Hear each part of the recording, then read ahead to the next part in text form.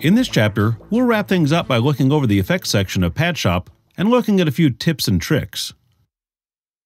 You get to the effects section of Padshop with this tab.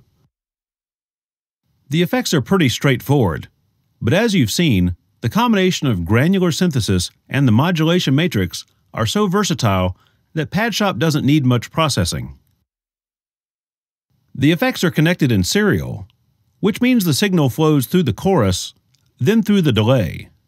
At the moment, both effects units here are turned off, so there's no impact on the signal.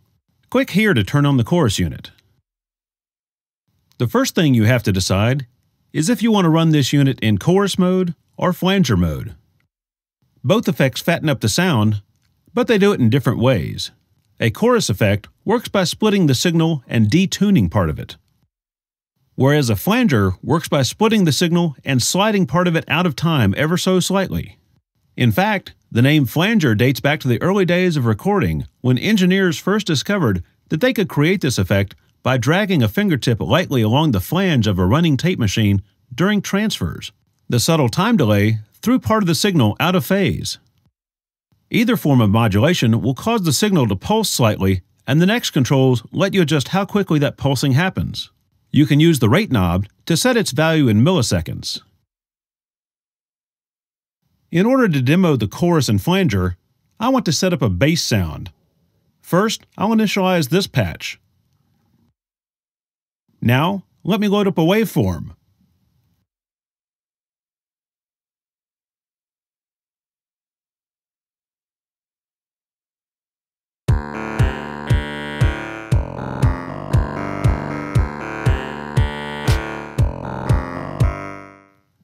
Okay, that's not exactly what I'm after, but watch this.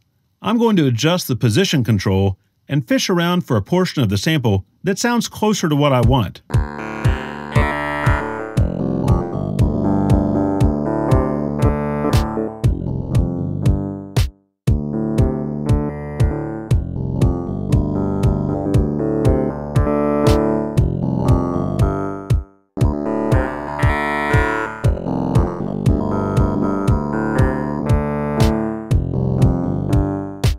Here's another option for creating a bass sound. I'll initialize Padshop. Now I'll load up the sample Contrabass Pizzicato.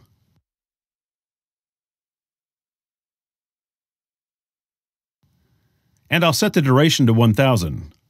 This will allow the original sample, which is very bass-like, to play back, like this.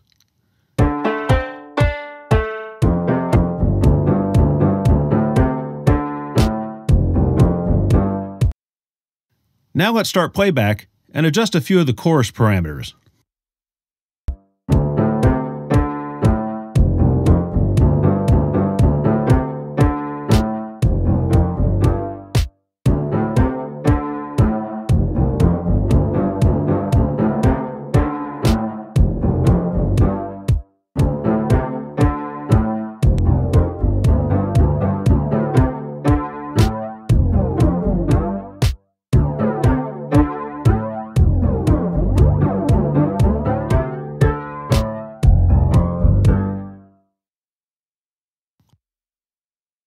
You turn on the delay unit by clicking here. The next option is to pick the type of delay. The stereo setting introduces the same amount of signal to both left and right channels.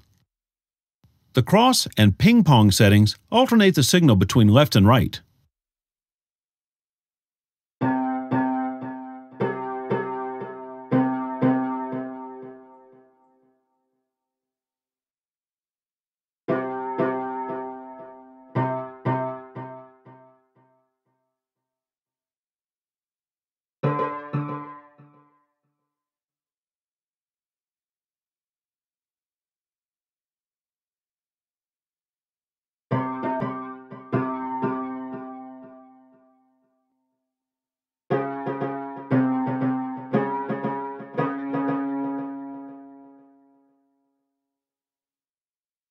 The time control lets you set the echo in milliseconds, and the sync control works much like the one on the chorus unit. allowing you to lock the echoes to the beat.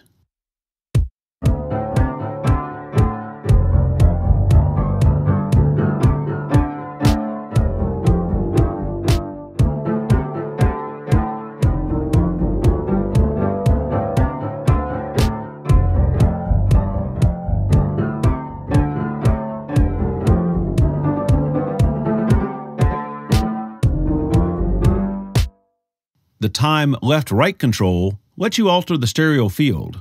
The feedback controls how quickly or slowly the echo dies away. And the high damp control filters out high frequencies from the echoes for greater realism.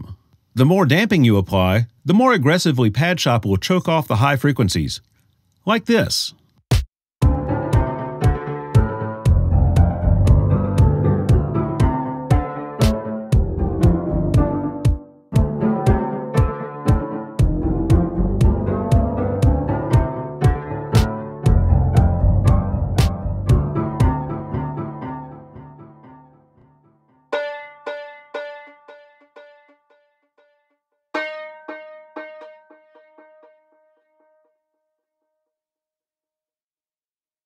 One way to learn the programming secrets of the pros is to spend some time looking over your favorite presets and analyzing how they were constructed. This applies not only to the effects section, but to all the sections of Padshop. I think you'll be surprised at how many of the presets which sound highly processed are actually achieving that sound through the manipulation of their grains or through the use of the modulation matrix. Finally, as you become more comfortable with Padshop and decide to start doing more programming, check out the Padshop manual and the 2 tutorial exercises at the end. They'll walk you through working with various grain lengths step by step. I hope you've enjoyed and learned from this video. From everyone here at Combined Minds Media and Streamworks Audio, I'm Jeff Quebe. Thanks for watching.